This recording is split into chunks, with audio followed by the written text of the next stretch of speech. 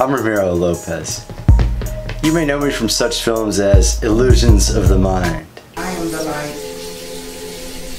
We are the light. We are the light. We will be together. And we will be together. We'll be together forever. We'll be together forever. Be together in light. We'll be together in light. Be together in death. We'll be together in death. But we'll bring other people to the light. This light is love. This light we share together. That you will embrace it. As I have. Or inside the belly of the beast. It's too late for you, my friend. Bro, whatever you want. I got you, man. Bro, you ain't even gonna do it. Bro, you ain't even gonna do it. This world has no more to offer you. Bro, man, I ain't even do shit, man. Bro, you ain't gotta do this, man. Fuck you! Bitch!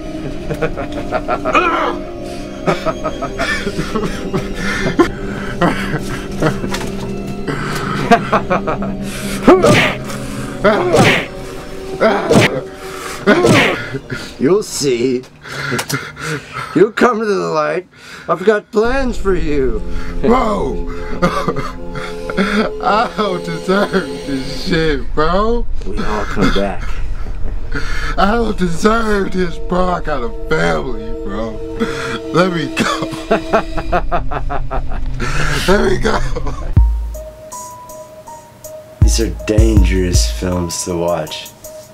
They're gonna take your mind into a deep, dark place.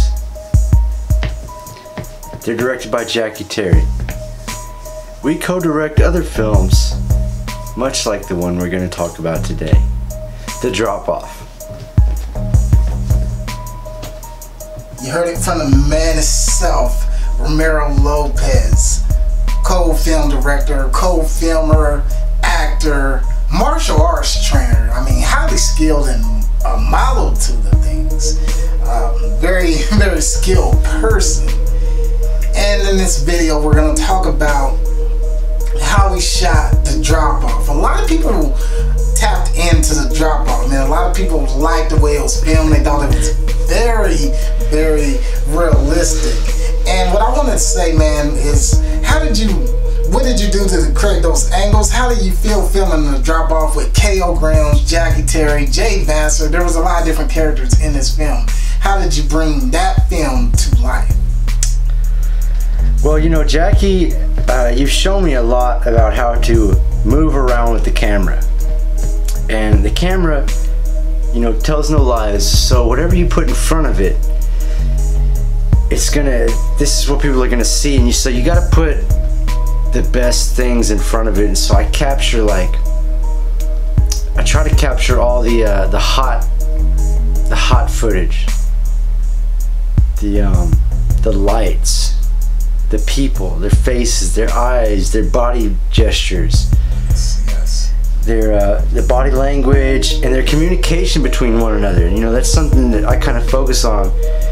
When somebody looks at somebody else, they're communicating something, whether they say it with their hands and their face and their body language, and that other person, when they understand what this person's saying, they receive it in a body gesture, and then they express themselves back, and it's a back and forth communication. And so I try to capture that, and with what you've shown me, Jackie, I try to capture this body movement and that body movement, and the reception, the toss and the catch that is the communication that goes on.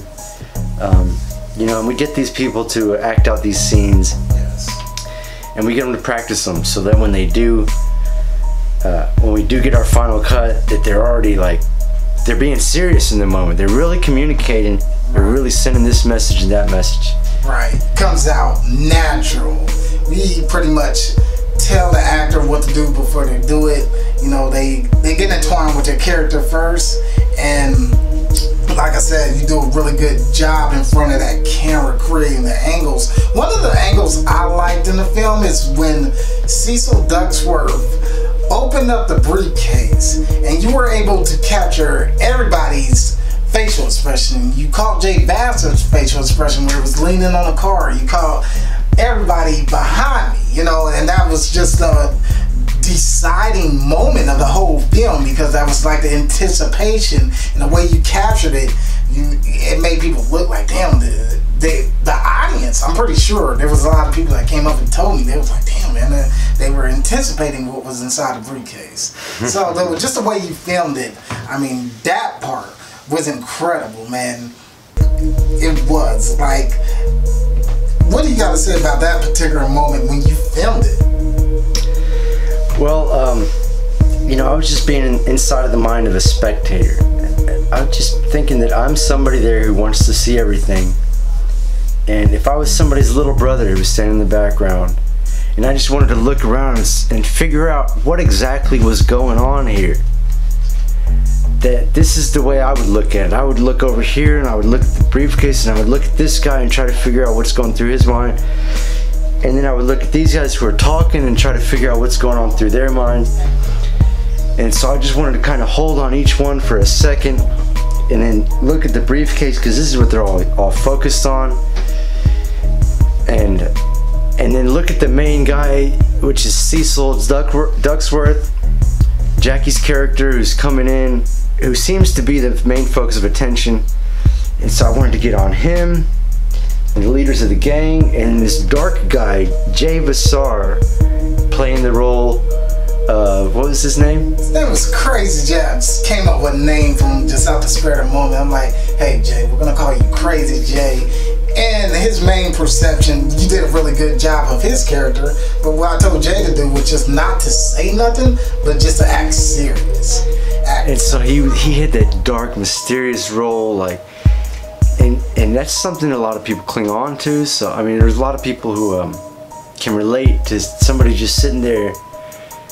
You know, they've got their own intentions, but you don't know what they are, because some people just don't like to speak, and they may be up to no good. They may be packing heat. You never know. So that's one of the best characters that I know of, that he deserves his own light and shit. You know? Right. You did a good job of, when filming Jay, bringing his character out. And even the other actors, they acted into it. They were like, hey Cecil, who is this guy right here? And Jay was already in character with his, you know, hands crossed, and you were able to capture that, you know. So it's almost, to a certain extent, like when you're filming this, like you said, you are the spectator, you are the brother. It's almost like you're watching the movie. So what I'm going to do, Ramiro, right now, is I'm going to give you this camera, pretty much the same camera you were filming with, the Canon 77D. Pretty much the same thing, and you just explain to your audience how you film certain moments. When Cecil opened up the bookcase, how did you stabilize the camera? There were a lot of smooth shots you got in this film. What did you do? Well, you got to have a hand focusing the lens at all time, and it helps to have the flip out. But